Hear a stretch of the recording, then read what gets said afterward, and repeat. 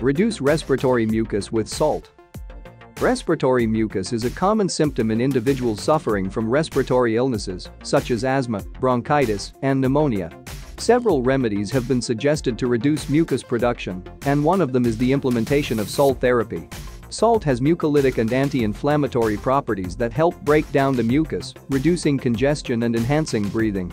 Through inhalation of salt aerosols, the salt particles penetrate and hydrate the airways, loosening the mucus and allowing it to be coughed up and eliminated from the body.